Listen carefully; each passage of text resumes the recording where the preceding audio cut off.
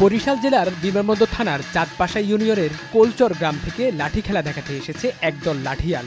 এই টাইগার লাঠিয়াল দলের দলনেতা মোহাম্মদ আব্দুল কুদ্দুস মোল্লা প্রায় 50 বছর টিকিয়ে রেখেছেন এই ঐতিহ্যবাহী খেলা। মোবাইল আর কম্পিউটার গেমসের যুগে হাঁটতে বসেছে গ্রাম বাংলার এইসব ঐতিহ্যবাহী খেলা, কিন্তু কর্তৃপক্ষ এবার উদ্যোগ নিয়েছে। ঢাকার মোহাম্মদপুরের শারীরিক শিক্ষা কলেজ মাঠ যেন পরিণত হয়েছে একটি ছোট্ট গ্রামে। কোথাও চলছে হাডুডু, আবার কোথাও চলছে লাঠি খেলা। নিজ জেলায় নানা রকম শারীরিক কসরতে দর্শকদের আনন্দ দিয়ে থাকে এই লাঠিয়াল দল।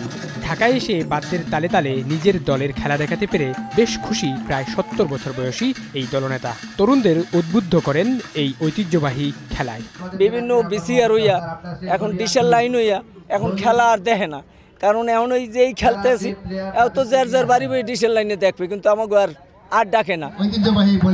লাঠি খেলা শেষ হতেই চট্টগ্রামের ঐতিহ্যবাহী জব্বরের বলি খেলা শুরু হয়। বন্দরনগরী থেকে আসা বাকলিয়ার প্রতিযোগীকে হারিয়ে জয়ী হন আনোয়ারার সালাউদ্দিন বলি।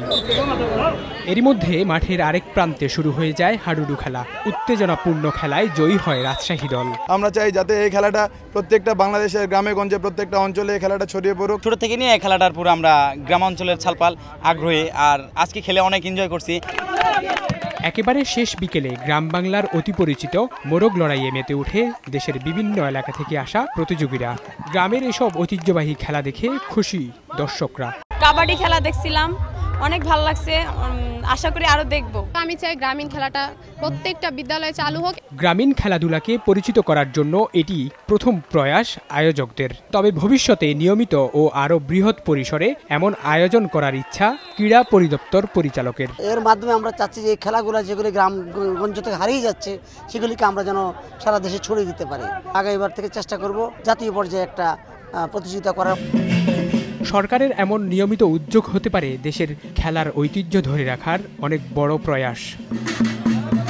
মেহেদী হাসান বুলবুল, সময় সংবাদ, ঢাকা।